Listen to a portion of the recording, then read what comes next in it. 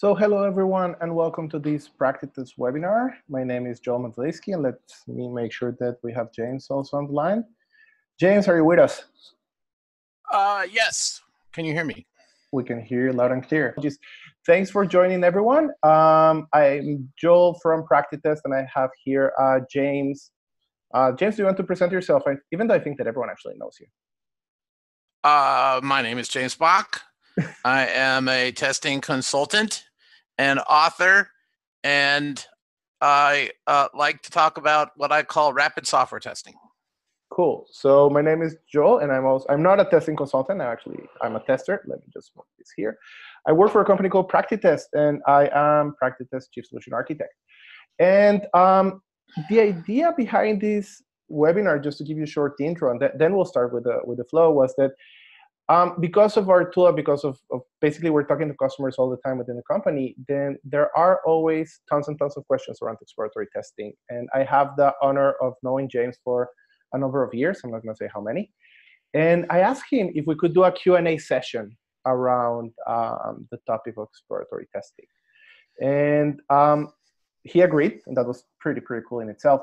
And when we went out and started asking people to send us their questions, basically we realized that there were two types of questions, I can say, that, James, you'll tell me if you agree or not. Those that were focused on people who are already doing exploratory testing and might have, let's say, fine-tuning questions, how to do it better.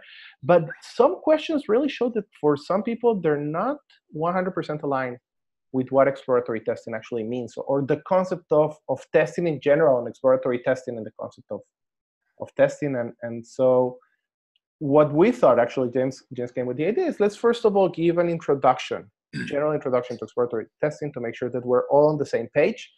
And afterwards, we can actually go into the more concrete questions in them.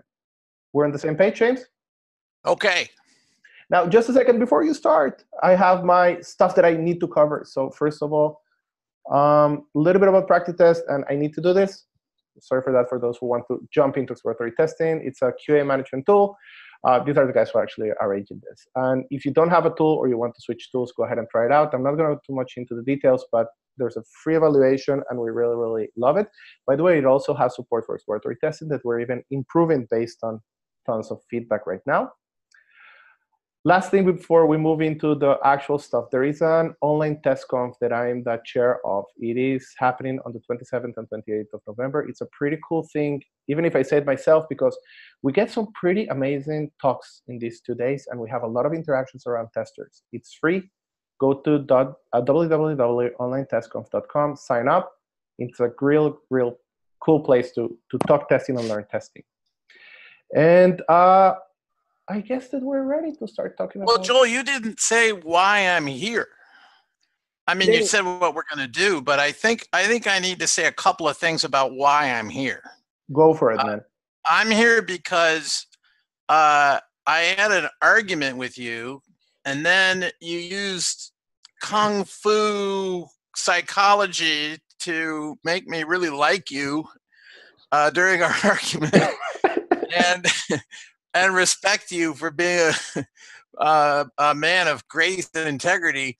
And then you showed me a tool, the tool you just referred to, which I had a lot of problems with, but I complained about the tool to you, and you were so good at listening to my concerns about it that when you asked me to do this and you offered to pay me, I refused to accept payment, because I really want to help your company, and I want to make sure that people know that I'm doing this because I believe in PractiTest. Even though I have concerns about your tool and I want to see it improved, I think you really are on the path to making a tool that's going to do the world a lot of good.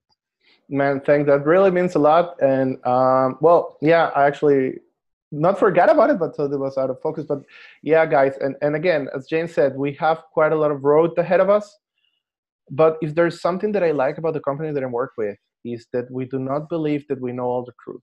And if it's asking real experts like James what they think, or even listening to customers, meaning how are they abusing our system because they need to, then that's what we do, and we're always happy to do it as a company. So that's long and short of it. Okay. Okay, man. Let's get into ET. I think that's what people really want to hear about. Okay. Here we go. I have about a 530-word statement that I'm going to read in dramatic fashion to tightly explain what ET is. Here we go. There are lots of people, the ISTQB people especially, who spread incorrect and... Hello.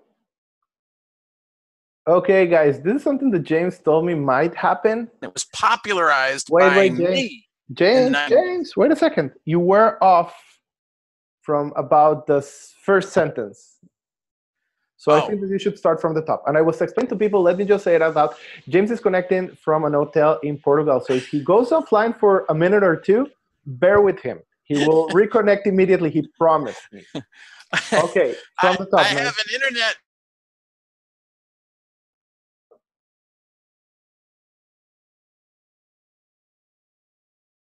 Wait, try it again. All right. Let's try it again. There are lots of people, the ISTQB people in particular, who spread, in my view, incorrect and...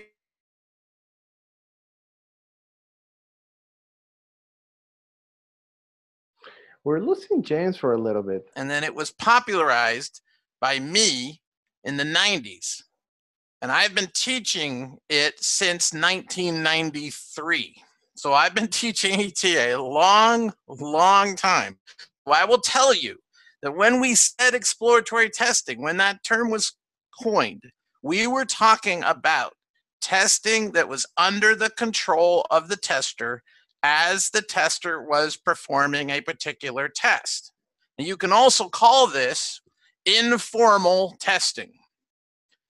Okay, now the opposite of testing that is under your control is testing that is not under your control, and we called that scripted testing.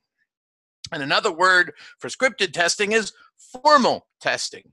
So to formalize something is to stop doing it in just any way you want, and instead to do it in one specific way, which is a scripted way. All right, now, in the early 2000s, we came to realize that whenever humans do testing, it always involves unspoken and unwritten knowledge and abilities. These elements are always under the control of the tester to some degree. Furthermore, no testing can be reasonable, acceptable, and good enough without these unwritten and unscriptable elements. So we know this based on sociology, epistemology, and neuroscience, which are three fields the ISTQB people don't talk about and don't want to read about. Now, follow me on this. If all testing involves tacit knowledge and skill, and this cannot be scripted, that means that all testing is exploratory testing to some degree. But testing also involves structures, habits, and biases that constrain our freedom. We may often give up some of our choices in order to achieve a specific goal with our testing. Therefore, all testing is also scripted testing to some degree. So let me summarize. Exploratory testing is not something you do in your spare time. All testing is exploratory, and all testing is scripted to some degree.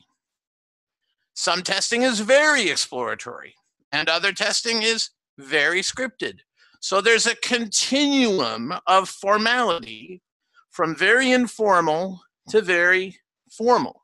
The question is not when do you do exploratory testing, but rather how exploratory is your testing and how scripted is your testing and why. Now, there are pros and cons of being on different parts of that formality continuum. Informal testing allows you to quickly discover many kinds of bugs, but it may be less reliable about doing some specific test. Formal testing allows you to be more confident that you did a specific test, but your testing is likely to be more shallow and more narrow because formalizing is expensive and inflexible. Although it's not possible to completely formalize and script a testing process, you can completely formalize an output checking process. Most of the so-called test cases that people try to automate are really automated regression output checks. There's a lot of value to output checking. I use output checking and I automate output checking, and checking is part of testing. Okay, so I'm not criticizing checking.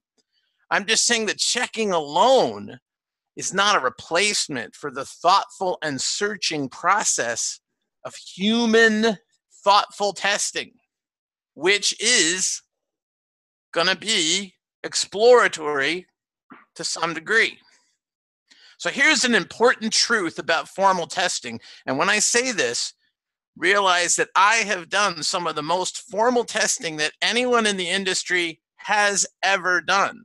And I can say that because I've tested as part of legal proceedings in a court of law, which is very expensive, very, very formal testing. And I can tell you that all the formal testing I've done that's any good always began as informal testing. It started as informal testing, and then as I worked with it, I formalized it until it was really good formal testing. I didn't just teleport into formality by dreaming up a test case off the top of my head. I played, I tried things, I experimented. That's how I created my scripted testing. All right, that's my statement. Now I'm ready to answer questions. Now, just to add this, because we were talking about it yesterday and I actually used this argument earlier, to go out of script here, and again, I think that it was pretty nice because I did use it earlier today. I think that we talked about testing basically like driving a car when we were talking yesterday, James. And Yes. we said that in a sense, when you drive a car, sometimes you can actually use Waze or some navigating system, Google Maps, whatever. Or sometimes you can actually go driving based on the route, on the way that you know it. But regardless if you're driving through Waze or routing, there will always be things that you will need to use human behavior for. Okay, if it's going to be avoiding a pedestrian or a tree or a hole in the road, even when you're using Waze, sometimes you can say, hey, you know what? I think that this other path is going to be better. And that's a pretty good analogy to testing. You can have a script, but you will better keep your eyes open because there are going to be things to notice that are outside of your script. And sometimes it's perfectly okay just to navigate outside of your script if you think that that's the path that you should be taking right now. Yeah, driving is a wonderful analogy because all driving is exploratory to some degree and all driving is scripted to some degree. You're constrained in what you do. You pretty much have to stay on the road, for instance, and there are road signs and that sort of thing. But if it's the middle of the night and you pull up to an empty intersection and there's a stoplight, a lot of times we just go, oh, well, there's no one around. I can just go through the stoplight. And that's the exploratory way. That's taking control of the situation. And if there's a disaster or something and you have to drive over somebody's lawn in order to escape a fire, you're going to do that. But an automated car is not going to do that, is not going to break laws like that, even if there's a fire. Okay, that's by the way, why I think that automated cars are dangerous. PractiTest does not agree with the fact that James Bach has just said that you can actually run a stoplight, nor do we encourage people to do that. I have to say it. You know, legal stuff, you know, how it's corporations. Okay, guys, now, first thing first, and we'll start going over questions. I do want to apologize. At the beginning, me and James said, hey, if people don't ask questions, we'll just come up with some. And we literally got hundreds of them. I'm not kidding. I joke you not. We went over hundreds of questions. The good thing is that many of them repeated themselves, and many of them were around the same areas. So what we try to do is basically to summarize these questions or pick one that was representative or come up with one that actually summarizes some of them. We will start going over them. By the way, another question that was just asked, yes, we are recording the session. Yes, we will share it with people later on. Okay, so if you're just joined or you need to leave or you want to share this with your peers or Twitter developers, we will get it. Now, I have here my phone that I need to check with the phone question. So the first question that I want to ask here, James, is what are some lightweight structures that can bring a little formality, but still allow you lots of freedom while exploratory testing? I'll tell you about two of them. One is called the test session, and one is called the test charter. Now, a test session is just a block of time, which I like to have as an uninterrupted block of time, wherein testing happens. And if you have a standardized notion of this block of time, in my case, I generally go 90 minutes. 90 minutes of uninterrupted testing time. I call that a session. Then what you can do is you can count sessions, which makes a lot more sense than counting test cases. You can say, I did 10 test sessions, and that actually means something because that's 90 minutes times 10 of actually trying to get your hands around something and test it. Instead of saying 10 test cases, and you don't know, 10 test cases could be a huge amount of work. 10 test cases could be a tiny little thing.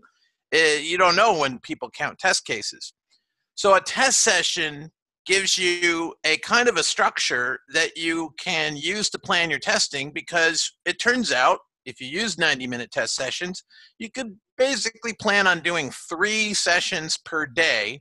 And that means that you can look out over a course of weeks and say, well, basically I have 52 test sessions that I'm going to be able to do during that time. And then you can say, where do I want to put those test sessions? Do I want to test this? Do I want to test that? I've got 52 different little poker chips that I can move around. Now, the test charter goes with test sessions, although you don't need to use them with test sessions. A test charter is a brief statement about how you are about to use a period of time.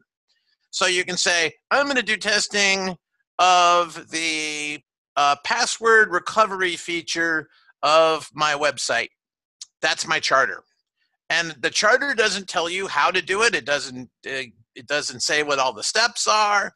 You could have fairly detailed charters. I've worked with charters that are up to a page long that control an entire day of testing.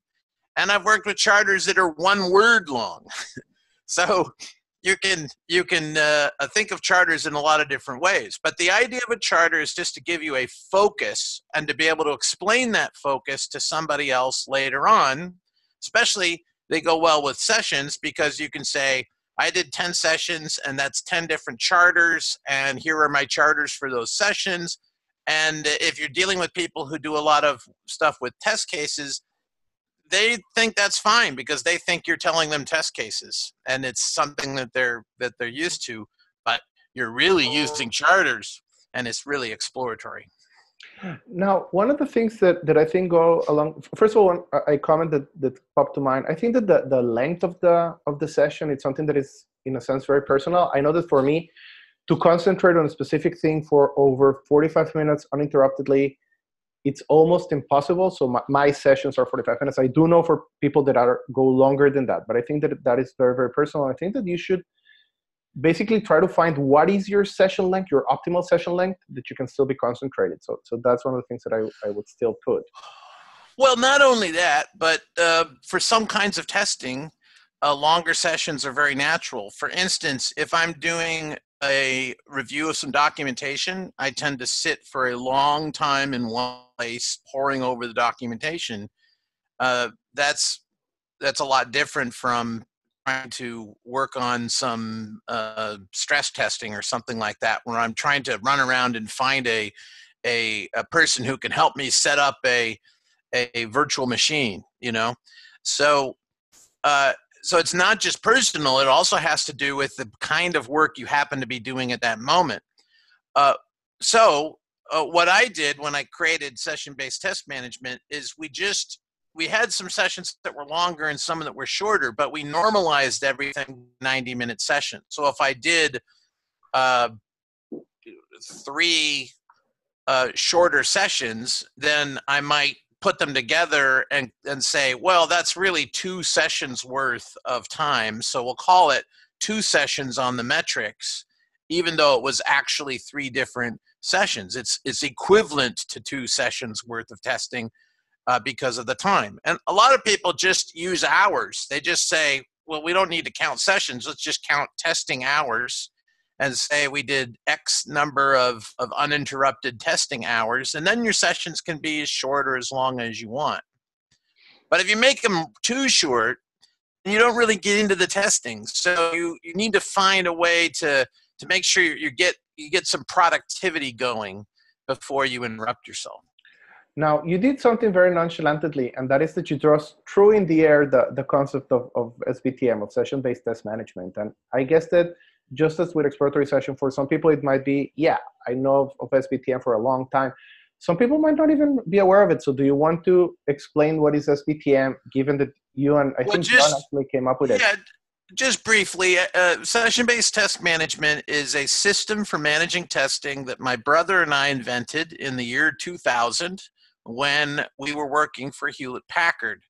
And Hewlett-Packard wanted us to put together this exploratory test team that would do whatever they felt like doing each day.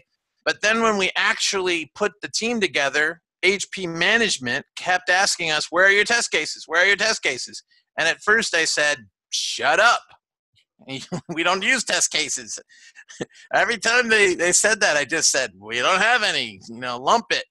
But after a while, my brother and I, we were having dinner and we said, we feel bad that we have to keep telling these people no. I mean, we're doing what we're supposed to be doing, and they keep forgetting what they hired us to do. But maybe there is a way that we could do something like test cases, but still keep all of the exploratory freedom that we want, right? So that's when we came up with the session idea to be able to create metrics and to have documentation. So in session-based test management, you have sessions. Each session has a document associated with it, which is your test notes. The session has a standardized length of time, or if not, then you count the actual time and you add up the actual time. And you make sure you're talking about uninterrupted time, because if you just say, oh, I did 8 hours of testing because I was at work for 8 hours, that doesn't mean anything. You might have been talking to people and not even testing for half that time. So we only counted the actual time that we were trying to test the product. And that way, when we got the metrics and we sent them to management, we weren't misleading management. And we also came up with the charters idea, which originally came from Cem Kaner, and the name came from another guy.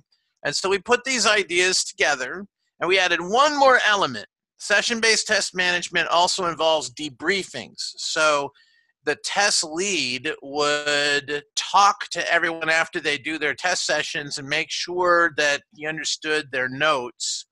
And that discipline of having debriefing was important if we were going to do the metrics. Now, if you're not going to do the metrics, you don't need the debriefing, although I think it's still a pretty good idea to talk with somebody about the testing that you've done and make sure that you're not the only one who knows about that testing, but someone else can look at it and ask you questions and say, oh, I see what you tested. I get it. Because that way, if somebody leaves a team, or if someone's sick, or if someone outside the team's asking about the testing, then someone else besides the one person who did that testing knows what happened. I actually think that there's quite a lot more to debriefing. I like the fact that whenever I'm debriefing someone, even on my test, that's when the interesting questions come up. It's like, oh, you did this and this, but did you think about that? And you get the, oh, shit moments when you realize that you missed a big bug. Or also, I like the fact that during those debriefings, and that's something that I think that you taught me a long time ago, it's completely okay, even expected, to reshuffle your charters, because you were running a session and you found out that we have a very big vulnerability on an area. So let's actually create 2 more charters and push them in and basically dropped everything down based on priorities. And I think that's a great part of SBTM.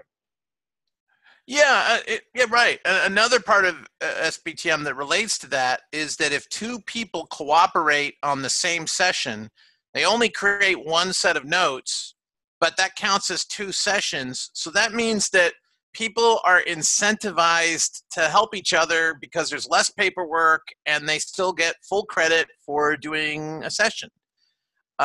And the metrics reflect that. So it's a system that encourages people to talk with each other and to help each other all throughout. Now, this is a great proxy for one of the questions. And there was a question about best practices around note-taking. Okay, if you have any best practices when people are taking notes, how deep to go, how shallow to go, how to gather evidence. Sure. What's your take on that? Well, I never talk about best practices because I don't believe in them, but I'll talk about skills. I'll talk about practices. I'll talk about practices I like. How about that? Good enough. I don't know if it's a best practice, but it might be a practice I like. Here's a practice that I like. I like when we build into software automatic logging of how I tested the product on a functional level so that I don't have to take notes to a huge amount of degree, right? If I have a function level logging in the system, then the system tells me. It tells me how I tested it. It says you touch this thing and you touch that thing and you touch the other thing. And that logging is not hard to do. It's not hard to add. Now, if you don't have it, though, on Windows, there is a particular program that's built into Windows called PSR. And if you've never heard this, go to your start menu right now and type PSR, and you'll find that you have this tool called PSR. It stands for Problem Steps Recorder and allows you to record what you do for anything that you're doing on Windows. Now, it's not a perfect tool. There's a lot of problems with it. I wish there were better tools for this. There might actually be better tools for this. Maybe PractiTest has better tools for this. But it does things like it saves screenshots, and it's really nice that way.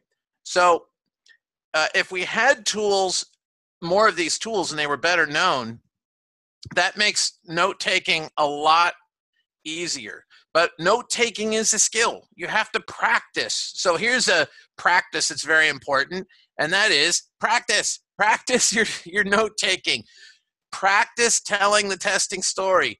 Do some testing and then write a 2-paragraph summary of your testing. And what I find is the testers, even with like 10 years experience, most of them seem to have never tried to actually summarize 90 minutes of testing in 2 paragraphs. They've had no practice at it. But once you practice for, a couple of weeks, you get pretty good at it.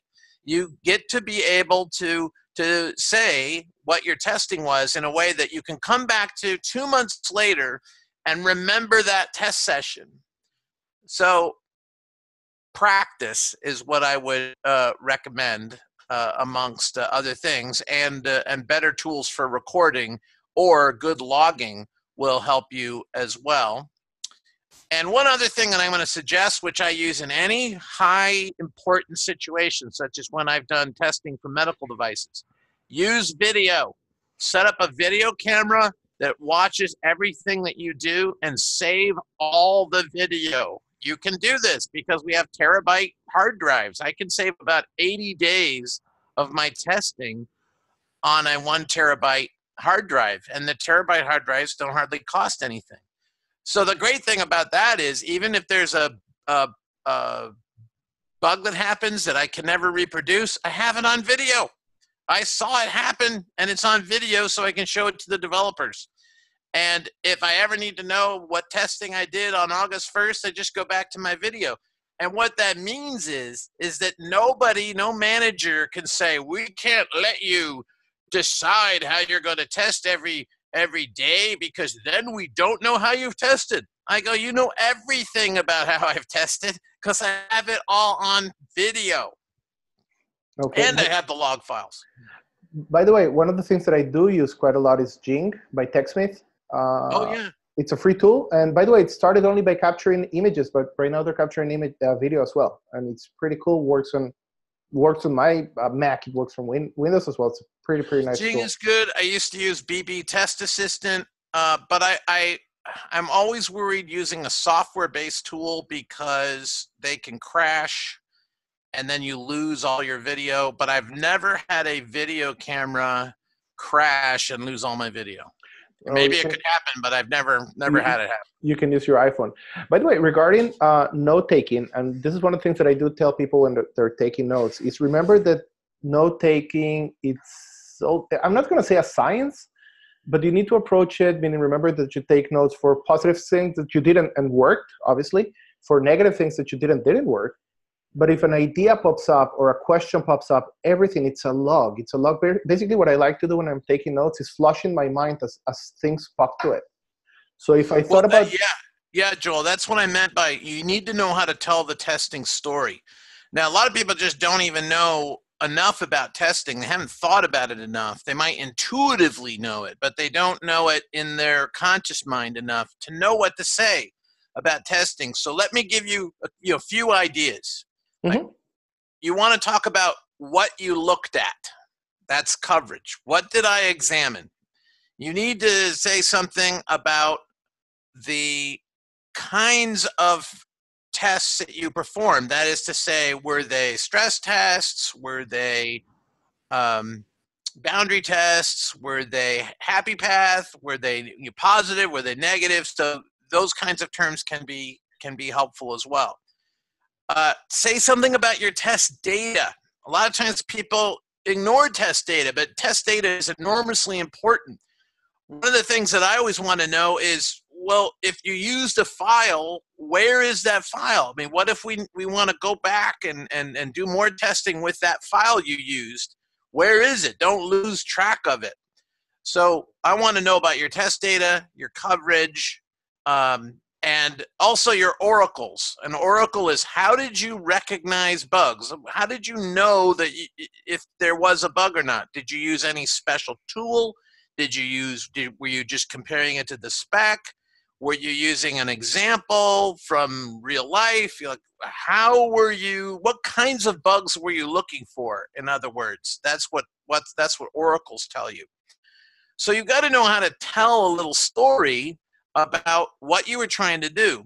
Now, one simple way, very simple way to do this, very briefly, is to have a charter. The charter might say, I tried to test the password recovery feature of my website, for instance. And then you can just have something in your notes that says all the ways in which you didn't do that.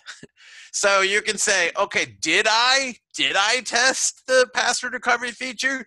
And you might think and go, well, I sort of did. I did mostly, but there's more stuff I think I should have done that I haven't had time to do yet. So then put that down. Say, I did the charter, but there's a few things that I think that I still need to do, and those things are X, Y, and Z. And then you put that in your notes. And that way it's very compact. And later on, you can go back and say, oh, I did a test session on password recovery, so I did test that. Oh, but wait, it says here I didn't test everything. There were some things I forgot to test, or I didn't have time to test. So it was good testing except for this. And that can be a very helpful kind of note to take. In addition to that, write down any issues, bugs, ideas that came to you while doing that testing. Yeah, one of the things that for me used to be a very big issue, I used to start a test case, use exploratory testing without taking notes. All of a sudden I think about another test and I start just going over it and I forget about the first charter that I started with. And, that's built into SBTM. You start a million things, and that was what we were talking about thread-based testing yesterday. But what I started doing is, hey, don't follow that test, just write it down. You won't forget it, but don't go out of your existing charter because you don't want to miss it. You're doing that for a session. Well, in SBTM, we actually designed that into it, and we have a name for that. We called that opportunity testing. And what we said in the original protocol of SBTM is part of the magic of exploratory testing is you as a tester might come across something that you realize is more important than your charter.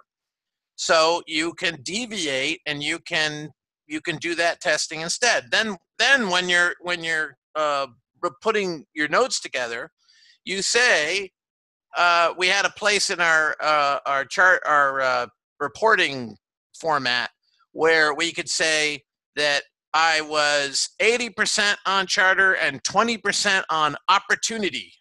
And that just meant that 20% of your time was spent doing something other than the charter.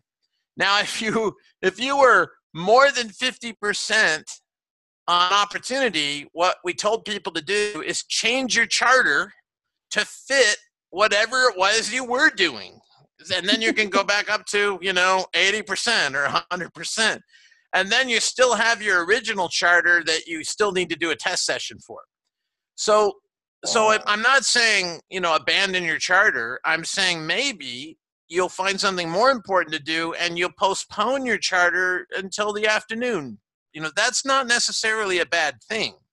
It's a bad thing if you think you've tested something, or if you say you've tested something, but you didn't test it because you got distracted.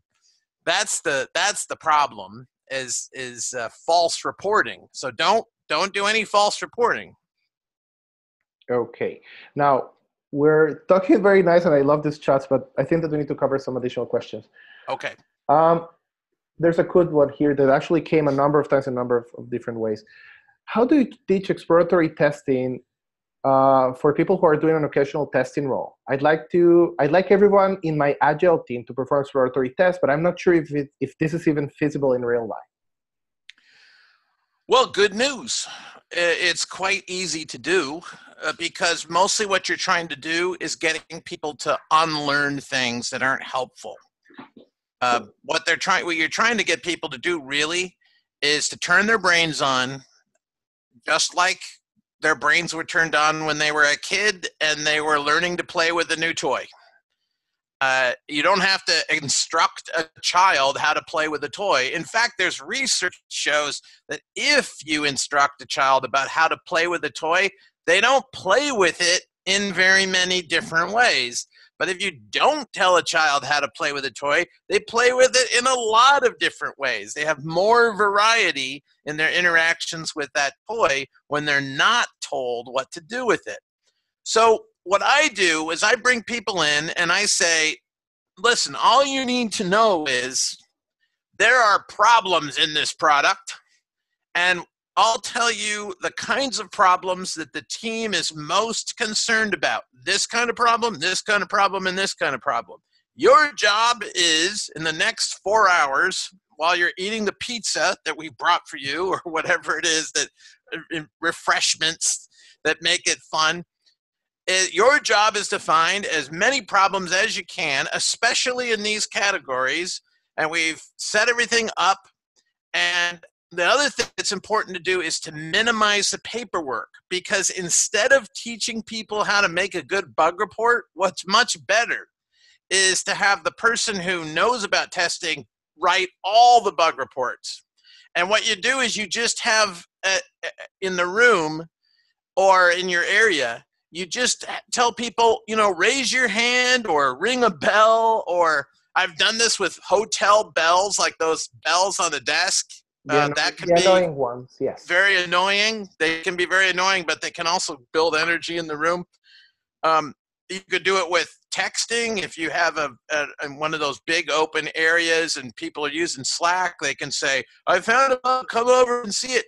And then the expert, the tester, can go around, the lead can go around and say, well, let me see it. And they can say, oh, well, that's not really a bug, but thanks for reporting it. If you see anything else weird, you'll let me know.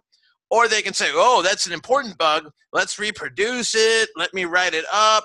And the important thing is that you don't give paperwork to part-time people because they don't want to do paperwork. The fun part of testing is to try to find the hidden problem.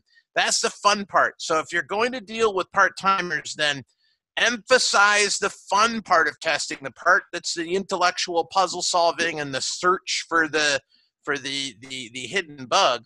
And then you try to minimize all of that other stuff that is important for record keeping, but might slow everybody down. So I've done events for testing medical devices, for instance, where I've had a room full of people, and then we got a couple of developers and a couple of people from the test team, and there was 25 people who were volunteering from different projects, and we brought them into the room, and it was a real party atmosphere, and the developers were wandering around watching people and seeing what happened, and then trying to troubleshoot right there, and the testers were wandering around, and everyone had fun, and we found a whole lot of problems. And then we wrote down, we reported the problems that mattered, but those were reported by the people who were ready to do the reporting, who were the full-timers or the people who were dedicated testers. Don't expect people who are not dedicated testers to be very interested or very good at that kind of reporting. But then let me take you to another place. This is great for a test, for a bug bash or a bug hunter. Again, it doesn't really matter how you call it, those events. But what happens, and I was actually in LA. Jesus, I got here 2 days ago, I think, from Star West. And I went to a meetup, actually an Agile developers meetup, and we were talking testing there. And the question came, hey, how can I teach my developers to do exploratory testing? Is it even possible to do it? Especially when you have Agile teams that will have one testing specialist. We have 5 programmers, and these guys will need to test. All right, that's a different problem. And the different problem that you have when you're dealing with developers is that, well, there's 2 categories. There are the developers who didn't write the software, and then there are the developers who did write the software. And you have a different challenge with each of those. If you have developers who didn't write the software, you still have an issue because they tend to approach the product in a technocratic way rather than in a user empathic way. They tend to look at problems as not being a big deal because they figured out a workaround in 5 minutes. So they go, oh, it's not really a problem. I just found a workaround. So one of the things you have to do with them is to get them to have empathy for the poor users who are not programmers, who are not sysadmins, who aren't going to open up a console and set a path variable to solve a problem and then say, see, it's not a problem. My wife isn't going to do that. My wife calls me whenever anything doesn't look the same as it looked yesterday in her Outlook toolbar. And then I have to fix it. Usually it's because she pressed on something she didn't mean to press. But she just completely shuts down. She can't use the computer if anything looks a little different. And if you don't know anybody who's not a computer person, then it's hard to realize how hard it is for certain people to deal with that situation. So a big agenda item for dealing with developers is helping them have empathy for non-technical people. And one way you might do that is show them non-technical people, talk about the kinds of things that non-technical people experience. Years ago at Apple Computer, we had a video that they showed us in the R&D group called the out-of-the-box experience. And it was showing people who had never used a personal computer before. It was showing them trying to figure out how to use a Macintosh with no help. And it was very funny and weird. In one case, someone was using a mouse, but she was using it upside down, so that every time she moved it one direction, the pointer would go the other way. And people just couldn't believe that she didn't know the right way to use a mouse. But it got us all thinking about how much we don't realize people struggle with the things that we try to design for them. And it increased the empathy, I think, that we had. So that's one thing you got to do. Another thing is you've got to convince them that all of the knowledge that they have about the technology doesn't mean that they can just glance at a piece of software and say, oh, it obviously works. And that means you need to talk to them about famous bugs or bugs that have happened in your company where it sure looked like everything was fine, and then it turned out it was not fine. Because you've got to wake the developers up to the possibility that even though they know so much about the technology, they can be fooled by that technology. And that's a big part of what makes testers special, is that we have people who love testing, people who practice testing. We develop a sort of humility about what we know about a system.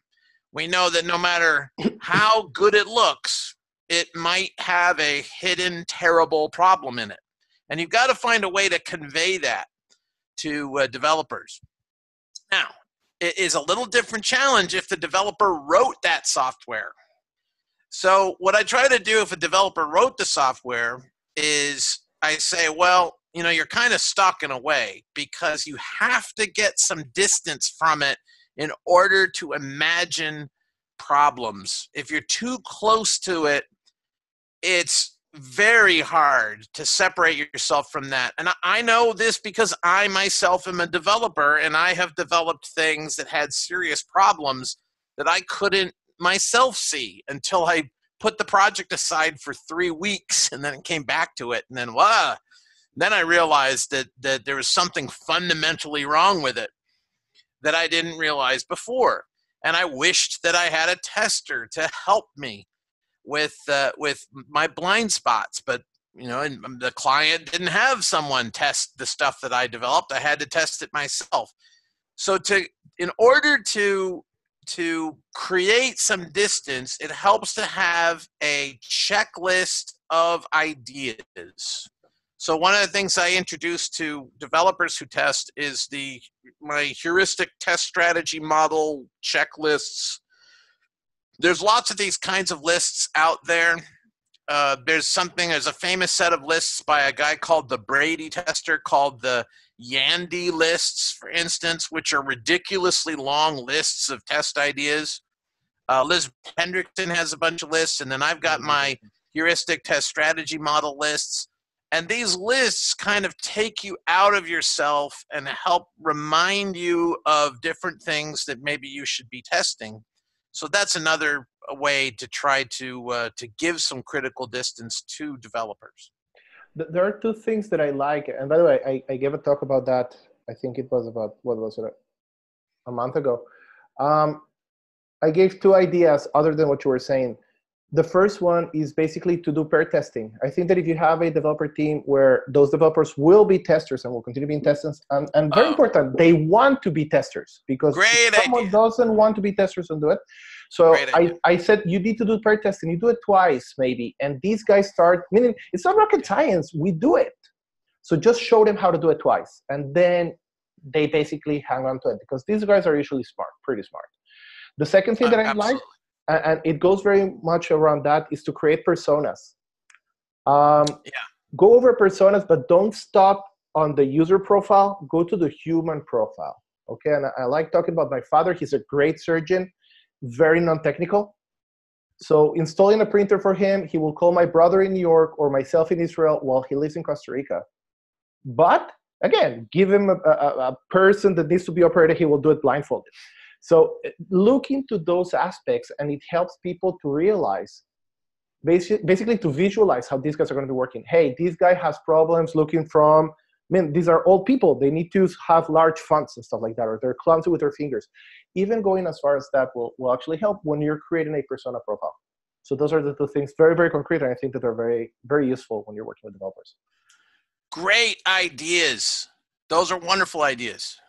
Cool. I was in a hospital a few weeks ago because my wife broke her ankle, and the anesthesiologist told me to come in with. Okay, James is breaking off again. Wait, let's check if these are his 2 minutes. He had a nurse there. Wait, James, you broke up on the part where the anesthesiologist told you to come in and something. Hello? No. Wait, you broke up. I know, I'm breaking up, and you're breaking. Wait, I don't know. Am I there now? Yes. I hear you. You wanted to hear you. You started the story. Wait, you started the story in the part of the anesthesiologist. Yeah, the anesthesiologist. Well, just imagine this. I'm sitting here in a room watching this anesthesiologist on one side of my wife's bed. On the other side was a nurse and an ultrasound device. And then there was a blood pressure monitor. And the blood monitor was going beep, beep, beep. And the ultrasound was going beep, beep, beep. And he was looking at the ultrasound and he was telling the nurse to do this stuff over here. And then he says to the nurse to press the buttons on the ultrasound. And he had labeled the buttons with little labels that he put on himself because he wanted to make sure that she wouldn't make a mistake. And he says, press button 1, and then he says, press the print button. And she did, and an error message came up that said, printer offline. And he said, oh, it's not plugged in. And then this nurse is like stepping over cables and trying not to pull them out of the wall when she reaches down and she plugs it in. And I just realized this is the kind of thing, if you're going to test the ultrasound device or you're going to test the blood pressure monitor or you're going to test the system, you got to imagine the chaos that might be surrounding the use of your product. And when you can do that, you're going to be much better at testing it. And that's especially important for developers to hear. Yeah, I remember a case when I was consulting for a firm that they were doing software for a bank. And they had the best software ever, and they really liked it. They said that almost no bugs, if you can assume that. But then it got completely rejected because it was, we're talking about 10 years ago, it was a software for a bank teller that used extensive use of the mouse. And if you remember back in the day, bank tellers work only with keyboards and they work really, really fast. And they don't even know where the mouse is on their screen. Now today it might be a little bit different. But that's, what a great story. That's so simple, but it's so easy to imagine. And so that was a classic one and it's got stuck in my head. Now, we have time for a last question, and I think this is an important one, at least for me. We have been talking a lot about exploratory testing, and we have been talking a lot about sessions. And one of the things that are, quote unquote, simpler with scripted testing is the concept of coverage done. I wrote down, I made a good effort. I wrote down, let's say, good enough test cases, used risk-based assessment, had all my scripts. And I know that I'm done because I covered everything that I had in there and I even made the tweaks. When we're working exploratory, how am I to explain people? First of all, you know what, let's take it in two realms. The first one, when am I done with my session? Where can I say that this specific charter I covered enough in order to move over to the next charter? And let's look at it on a macro level. I'm on the application. When have I run enough sessions and covered enough territory in order to say comfortably, I've done enough testing for this application? How do you approach that? Well, it's all based on mental models. So whenever I'm testing something, I have to have a model of it. The model has to be in my mind. So for instance, if I'm testing a stapler and I have no idea what a stapler does, well, then I can't answer the question about how much I've tested. I have no idea. I have no model in my mind of a stapler, but I do know what a stapler does. I know that staplers have very restricted functionality.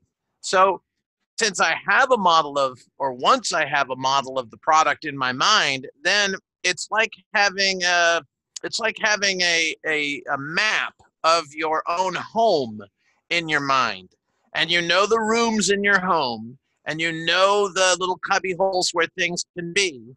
And when you search your home looking for your lost car keys or your lost wallet, you don't have any trouble saying, I've searched my home pretty thoroughly, and I'm pretty sure that my car keys are not in my home. Now, you might be wrong, but nobody says, well, I have no idea what my coverage was. Well, did you search on in your kitchen table?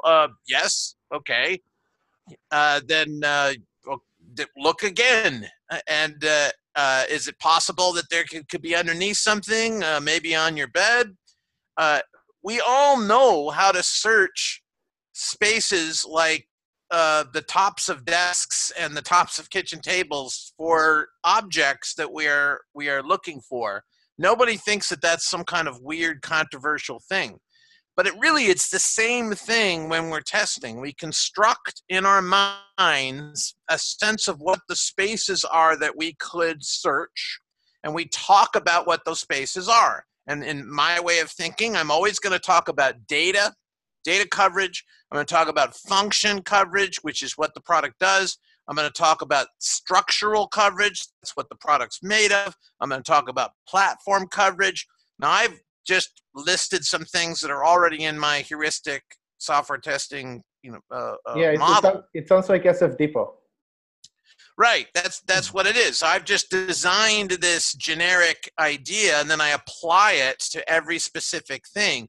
But I'm always developing a model. Usually it's in a mind map form. Sometimes it's in a list form. Sometimes it's a set of Post-its that I put up on the wall next to me.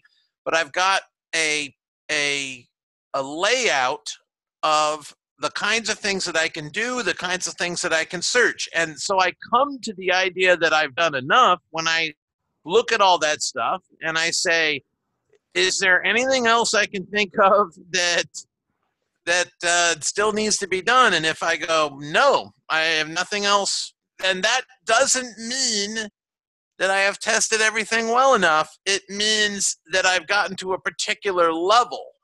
Now, if it's really important, like a medical device, something very, very important, I don't stop there. At that point, I'm going to bring in other people. I'm going to have them look at it. I'm going to have a brainstorming session. I'm going to use pairing. I'm going to talk up to the developer. I'm going to read the code. I'm going to use lots of different ways, but that's only if it's very, very important. So you have to decide, is this thing so important that you need to use 17 different methods to make sure that you've done enough testing? Or maybe it's not that important. Maybe you've done enough testing for now because maybe you have other things that you need to test. And on an Agile project, that's the more likely situation. So you just want to get to a point where you can say this. Here's the statement you want to be able to say to yourself. Have I done the testing that a reasonable person would have done? Or can someone look at my testing and say, that's crazy. You didn't even do this simple thing that everyone thinks that you have to do. Why didn't you do this obvious thing? You didn't use the sample data, or you didn't even try to turn the product on. Or I think we're almost out of time, but I think that you pointed to something that it's a misconception of exploratory testing. And I think that, and we go back to your initial statement. Exploratory testing might be a little bit informal testing, but it doesn't mean that you're not planning ahead. No, absolutely. You started from a mental model, and if you're human like me, you will bring it down into a mind map or a list of things or post-it notes, whatever you want to do, because you're not infallible, and you will need to get that in order to make sure that you didn't miss anything. Just in the way that when you go to buy groceries, you make a list because you're gonna forget the milk.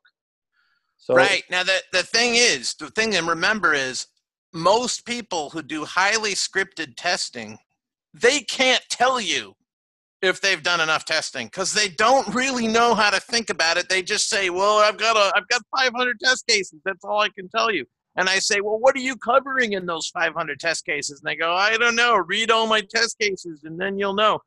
So whether you're doing script testing or whether you're doing exploratory testing, you still need that central skill, that ability to conceive of the product, conceive of your test strategy, put it into words, think systematically about it. That's not an ET thing or a scripted testing thing. That's a testing thing. By the way, we all have to practice it to get good at it. And one of the things that you talked about debriefing, I like to do pre-briefings of testing. Usually for junior testers or developers, it's a great way of, okay, so what are you planning to test? And you go over ideas, and it's a pre-briefing, and then you do a debriefing. Right. And obviously, with more experienced testers, you might skip that if you don't have the time, but I usually find it very, very good if you have the time. I agree. And again, it's a great idea. James, we're actually out of time. Time actually flew because thanks for doing this. It's been fun. Man, thanks a lot for everything here. Sorry for everyone that we didn't cover all the questions that you had, but hopefully, again, if you send them, we'll try to go over them in one way or another. Thanks. James, it's been great. Thanks for taking the time to talk to us. And everyone else, thanks for being here. Okay, bye-bye. Bye, guys. Thank you very much.